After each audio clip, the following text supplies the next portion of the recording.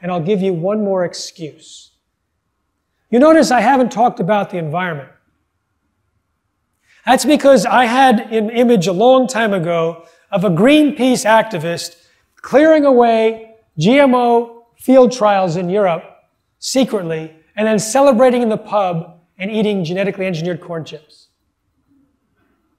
It's easy to get people to hate Monsanto, now Bayer. It's easy to talk about the outrage, but to get people to change their diet requires a behavior change messaging linked to our health. But the environmental impact is worse. If you introduce a GMO into the environment, the genes become a permanent feature of the gene pool. It gets passed on generation after generation.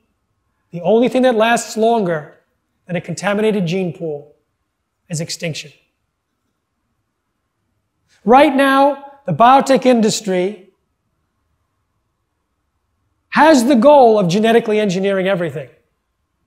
All the insects, livestock, trees, fish, flowers, algae, bacteria. And they have new tools. CRISPR-Cas9, a gene editing tool. Cheap, easy, dangerous. Because they have told everyone, oh, it's so precise and so predictable. We should just call it breeding. It's not really a GMO. Look the other way. If that happens, and we cannot identify a gene-edited food,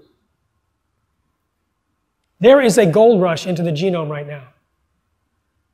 All these groups are trying to identify gene function, make a change, patent it, and get their crops or products out in the market to make money before the patent expires. If we don't act, we will be giving something new to the next generation. They will have replaced nature, eliminated the billions of years of evolution products and replaced it with designer organisms designed by companies like Bayer and DuPont, designed for greater profit and control. The number one most common result of genetic engineering is surprise side effects. So there's a poet that wrote a poem about being woken up in the middle of the night by his great-great-grandson, asking, what did you do when you found out? I submit to you that going to Washington to try and change this administration's ideas about GMOs, or the Obama administration, or the Bush administration, or any of the administrations since Reagan, is impossible because it's locked down already. So how did we get the tipping point? Individuals. Passionate individuals who care about health. I'm guessing that's you. I'm guessing that because you're here in this room or watching this online, you are a passionate individual about health. And we are in charge. The biggest epidemic around this whole topic is the thought that it's someone else's responsibility and I'm sure they're doing a good job. Or even if they're not, it's not my responsibility. That's the epidemic that is the basis of GMOs around the world. I go to other countries. I've been to 45 countries. I'll speak to a regulator. We don't have to regulate GMOs because your FDA says it's safe. You go to the FDA.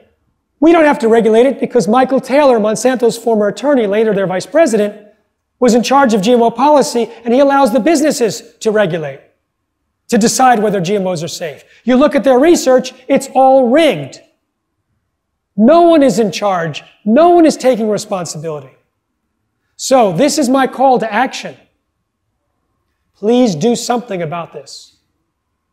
This is not just your health and your family's health. And it is huge. You've seen those diseases there. If GMOs and Roundup contributed to 10% of the growth of those diseases, it's an epidemic proportions. please do something. And my recommendation, and the reason why I spent years creating it with Amy Hart, my recommendation is it's all in the movie, Secret Ingredients. More powerful than this lecture. More it is, we do pre and post test studies on audiences that see it, and everyone's like, okay, I want to switch. So as I finish now, I want to ask you to rate yourself from 1 to 100. What percentage do you want and you plan on your diet being organic going forward? How many people want low percentage, 1 to 20? Raise your hand. 20 to 40. No one has raised their hand yet, by the way. 40 to 60. Couple? 60 to 80. A few more. 80 to 100. And they have it. Congratulations. Give yourself a hand. And lastly, how active do you plan to be getting this information out? How important is it to you? How many people are low motivation for that? 0 to 20, raise your hand. No one. 20 to 40. 40 to 60. A few. 60 to 80. And 80 to 100. Most of you. Another hand. So, sign up for responsibletechnology.org. We'll give you a lot of information to share. But the movie, secretingredientsmovie.com, there's a few here. That would be the tool that I think will work the most efficiently. Because that's why, and I believe it because that's why I created it. Thank you all very much. Safe eating.